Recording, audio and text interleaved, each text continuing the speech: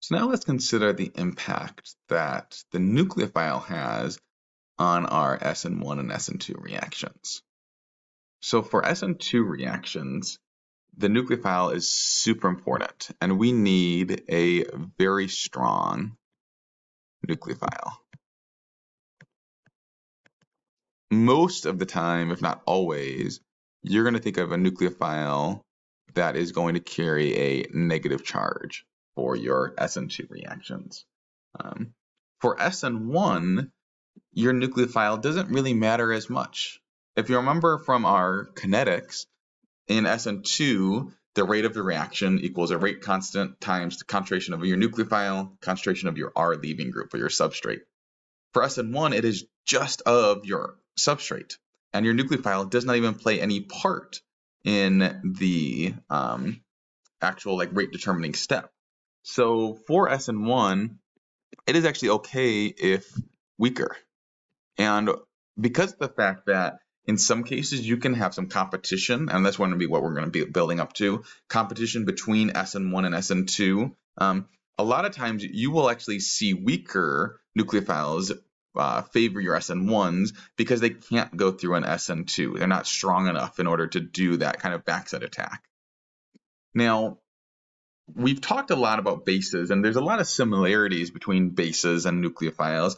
However, the term basicity and the term nucleophilicity, describing the strength of a base or the strength of a nucleophile, are not interchangeable. And that's something that a lot of organic chemists sometimes interchange, but I do want to go ahead and kind of formally define here. If I use the word basicity, we are talking about how strong or weak your material is at abstracting a proton. Nucleophilicity is not focused on a proton, but an actual attack on an electrophilic carbon. So nucleophiles and bases don't necessarily trend in the same direction. They can parallel, but it's not a one-to-one. In many ways, you'll kind of see, as I kind of have here in bold, not all bases are good nucleophiles. If something has a really high amount of basicity, it might be more often that it actually abstracts a proton rather than attacking your carbon. So there's kind of this balance between basicity and nucleophilicity. So what we're going to do is we're going to kind of walk through a series of kind of 4 general themes. I have the word rules, but I think themes is maybe a little bit better here, to describe the strength of nucleophiles. And we'll give some examples for each of those.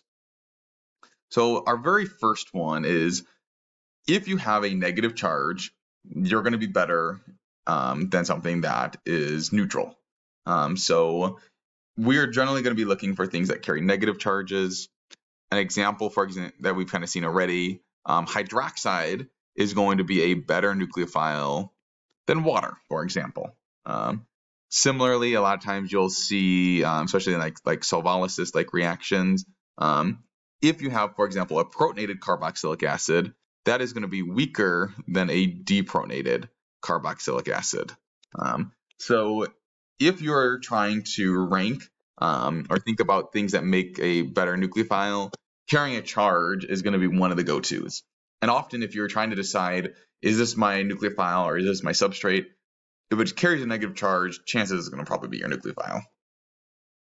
Now, one thing that we'll do a decent amount, and I think you've already kind of seen a little bit in our last class, is doing some comparisons and thinking about the relative rates between multiple different reactions where you just change one component. And if you're comparing based on your nucleophile, if you're in the exact same row of the periodic table, your strength is going to increase in the same way as a base. So nucleophilicity is going to decrease from the left to the right, following your trends in electronegative. So less electronegative equals stronger. More electronegative elements are really tightly bound with those electrons, and they're therefore less reactive. So if we were considering maybe some nitrogen versus oxygen versus fluorine, a NH2 with a negative charge is going to be better than an oxygen with a negative charge, which is better than a fluorine with a negative charge. So the kind of key idea here is your less electronegative is going to give you stronger values.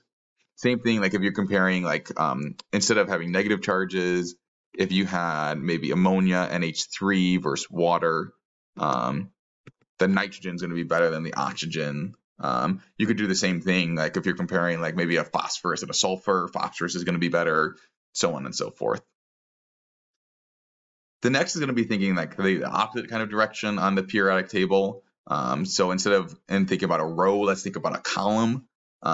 Your nucleophilic strength is going to increase as we go down a column. And it's going to be based on size and polarizability.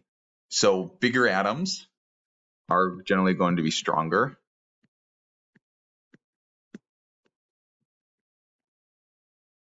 So if we wanted to think about maybe our halogens, iodide is going to be better than our bromine or bromide, which is better than our chloride, which is better than our fluoride. And you'll see in both of those, fluorine being the kind of worst. So as we get less negative and bigger, you're going to be a better nucleophile. Finally, the last thing that we'll kind of consider is the size of everything else. So the discussion of size for number 3 is purely based on an individual atom. In the second one, which this seems a little bit contradictory, but it's not, the second one is the size of everything else that's not the atom. So steric bulk actually makes things worse nucleophiles. So if you would consider an oxygen, and maybe let's consider an ethoxide. So we have an ethyl group and then an oxygen. And we're comparing that to maybe, let's say, a T-butoxide, where you have a big bulky extra stuff. That extra bulk is going to get in the way. So if you're trying to do a nucleophile and come in and attack, if you have big, massive, bulky stuff coming behind you, it's a lot harder to fit into a spot, and therefore it's less likely to be able to actually be a good nucleophile. So in general, less bulky, not corresponding to an individual atom like number 3, but the entire molecule will help you be stronger. And these are kind of some 4 kind of key criterions that we're thinking about when we're thinking about what makes a good nucleophile. And when we're thinking about strong nucleophiles, we're really thinking about SN2.